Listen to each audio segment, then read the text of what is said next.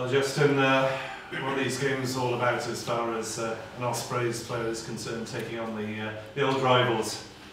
Yeah, it's obviously a big game for everyone really. If you're an Osprey or a Scarlet, and basically especially the derby games, Christmas is around the corner, and yeah, whether you have a good Christmas or not a good one. So no, they're big games, and you're playing against teammates that you played with the other day, and now they're opposition. So yeah, they're always big games.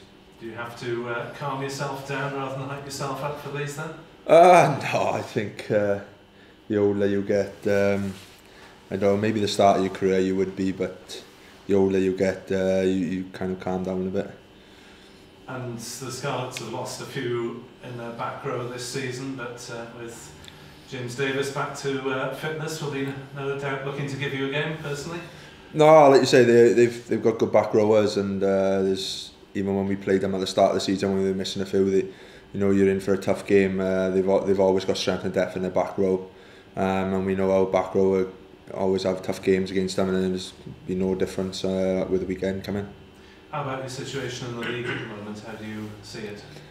Yes, we're doing okay. Obviously, it's better than last season, which is obviously a positive. But obviously, we want to try and win most of the games, every game if you can. And I think we're building nicely, and we're getting better as a team throughout the season, and hopefully we can build on it. When Pivac was trying to suggest that you're favourites for this one, Matt Sherritt said that Scarlets are definitely favourites. Everyone wants to be the underdog from the sound of it.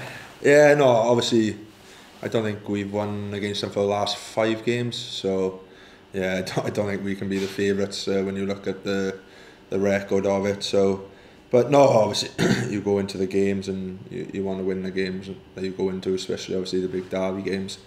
But obviously they're a world-class team. They're the ones with all the success over the last few years, and they're going to be coming here to beat us again.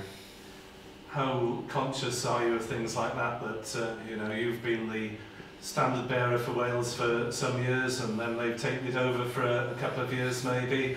Is it up for grabs again? No, I still think they're obviously the leading team in Wales at the minute.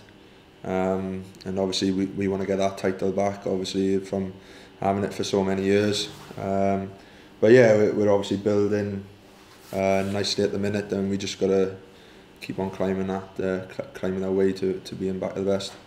What about the fixture list over Christmas holiday period this year? It's spread out over successive weekends rather than trying to get 3 rounds into 2 weekends. Is that a good thing as far as the players are concerned? Yeah, I think so. Yeah, as a player's point of view, it's obviously usually in the past I think we try and rotate those squads a bit because they're probably some of the toughest games you're going to play all year, and you've got to play them in a shorter period because derby games are always physical, and they're tough games to play in. And yeah, to spread out is obviously better for the players, and even better than off the pitch, and you've got to spend a bit of time with your families and stuff.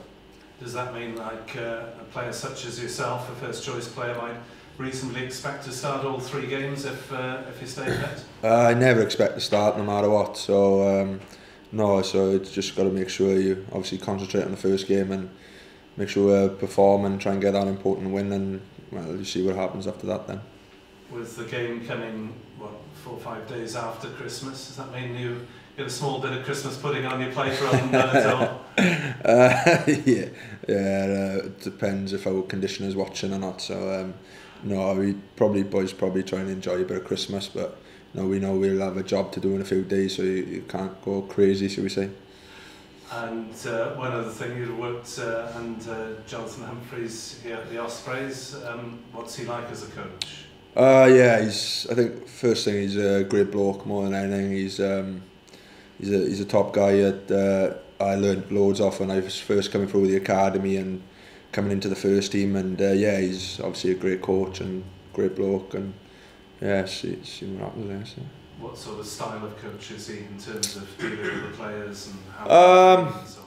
Yeah, he has a bit of fun with the boys, I guess, but when it comes down to working, you got to switch on, because he loves his scrums and lineouts, especially the scrum time, and that's the type of character he is.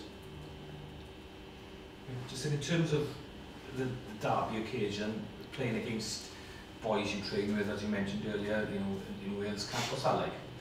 I think you get used. Yeah, you get used to it. Yeah, it's obviously a little bit of chat going on the field and what have you. But yeah, it's like, I guess, when you play against ex-players that used to play in the same club team as you and stuff like that. There's a little bit, but you know you got a job to do and concentrate on the game in hand, really. Yeah, because Kieran Fonetier was at press yesterday, and he was saying there might be a bit of banter beforehand and things like that. As players, do you know that, or just to take it? It's just, yeah, I think it's part of the game when you're on the pitch now. It's just one of those things, and yeah, it's all part of the game, especially local derby games.